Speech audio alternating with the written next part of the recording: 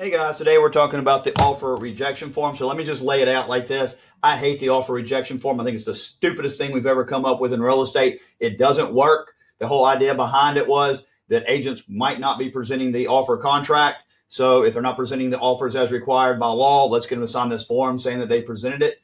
I think agents that are willing to break the law and not present your offer are also the same agents who would sign the form saying they did. I don't think it stops or changes anything. Just because you make them sign a form saying they presented it doesn't mean they presented it. We have no idea whether they presented it. They just signed a form saying they did. I don't think that fixes or changes anything.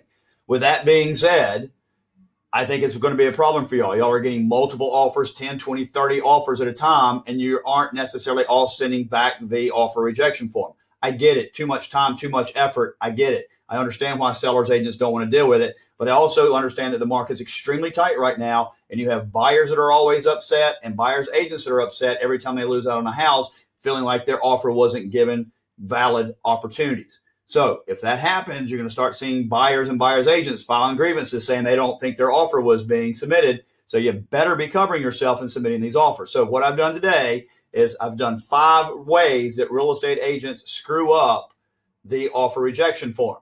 And this came from a broker's class I taught a couple of weeks ago. Byron King from the State Association was in that class with us. And there were some good questions in this class. And there were 2 situations where there was examples.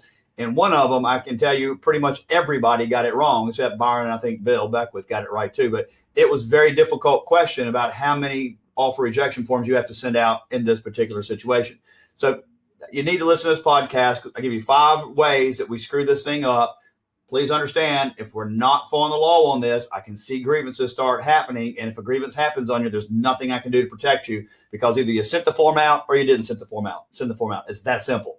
So take a listen to the podcast this week. I guarantee you'll learn something. Also, we have a really cool episode on what happened while you were out showing. I think we have 3 examples there, including some crazy numbers on lumber. And then Gary's good news only with some great COVID numbers that are coming in. So hope everybody enjoys it, and I hope you all have a great weekend.